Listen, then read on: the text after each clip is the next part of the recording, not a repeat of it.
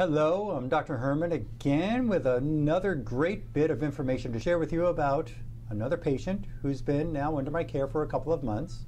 You've seen a video of him before where he, an older gentleman who had a difficulty with breathing, and they had only given him 6 months to live.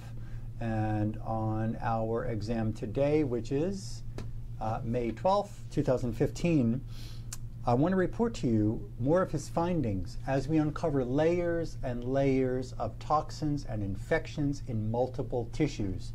Something that you've got to understand when you want to beat chronic disease is you've got to get to the infections and the toxins wherever they're hiding. Okay? So it's not one blast you can do for the whole body. So here we go. What we found in this gentleman today was in his, and he's got a diagnosis of abnormal tissue growths, whether you want to call it a tumor, you call it, he had polyps removed in the past. There still are findings on colon exams.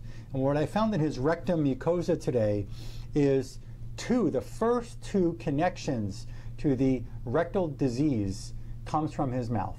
Yes, you can have infection in a tooth, infection in the gums, infection in the jawbone that can go right through the blood vessels and end up on your heart, on a heart valve. It can end up in the liver. It can end up in the kidney. It can end up, in this case, in the rectum and cause disease there. So we found a connection from an occlusion, which means that a tooth was removed or fell out years ago, which he did have some trauma to the whole mouth and has dentures for a couple of decades at least already, maybe 3 decades at least. Well, we found infection in the mouth connected to the rectum mucosa. We also found, and remedies are being made up to that to help to relieve the stress from the teeth in the area of the rectum. We also found the Borrelia burgdorferi Lyme bacteria in his rectum mucosa. We found multiple forms of mold and fungus in the rectum. We found X-ray radiation stress in that rectum mucosa. We found Bartonella henselae, which is a co-infection with the Lyme bug, with the Borrelia bug. We found multiple mycoplasma bacteria in his rectum as well. We found Candida glabrata, which is one of the types of Candida that I have in my practice here for examination and diagnosis, and to help create a remedy to remove these Candidas from the tissue, the specific Candida in the specific tissue. We found hookworm there. We found residues of antibiotics. We found histoplasmosis. This is a fungus in the rectum mucosa. We found multiple forms of iatrogenic chemicals in the rectum. We found E. coli. You've heard of E. coli, maybe from a hamburger, maybe from a steak. The E. coli has been in his rectum mucosa causing disease, causing irritation of tissues, leading to abnormal tissue growth. Influenza virus we found down there, influenza A virus we found down there.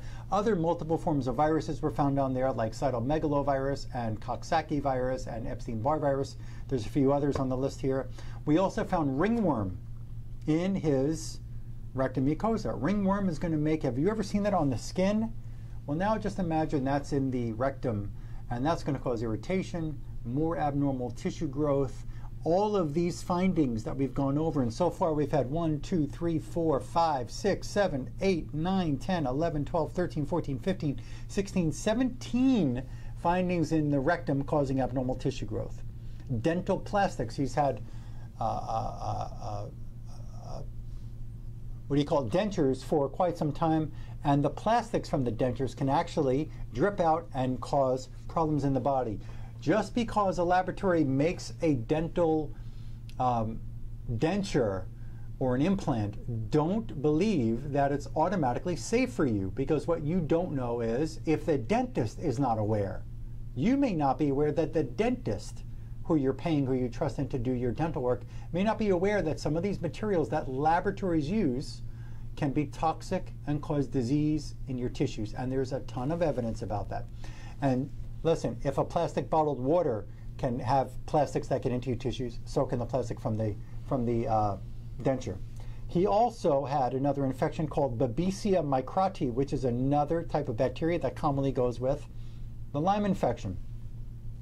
All of those infections, we made specific individual remedies that are going to help his body remove those those infections and toxins. According to the law of similars within homeopathy understandings, when you have the like bacteria and you use that energy to match that like bacteria or parasite or plastic or whatever it is, it's going to remove it from the tissue and allow the tissue to function and heal.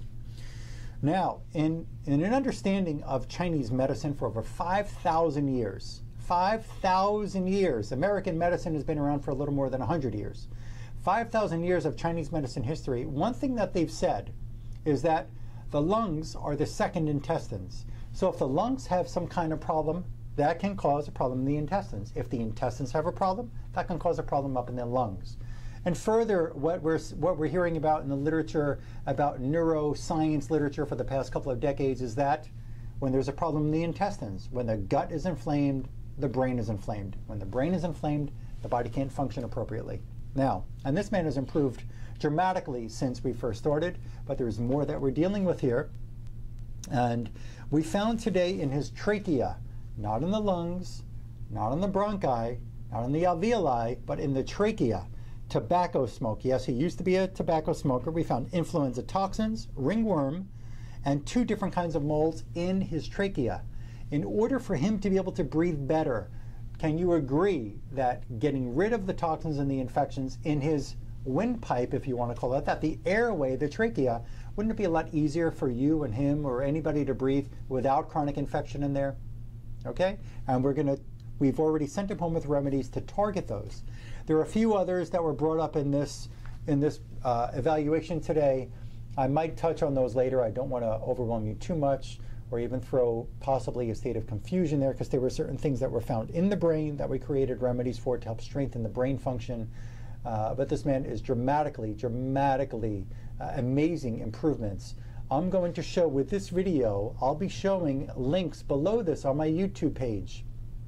In the description, you'll have links to other discussions, his testimonial after his first or second visit, and other descriptions. You'll see those links there, okay? So scroll down, look at those on the YouTube page, click on those and watch that information. This work is real. This is healthcare that really works, because when you can find what is causing the disease and effectively, elegantly eliminate the cause of that disease, the body's going to be able to repair itself. Yes. It's not all about the antibiotics.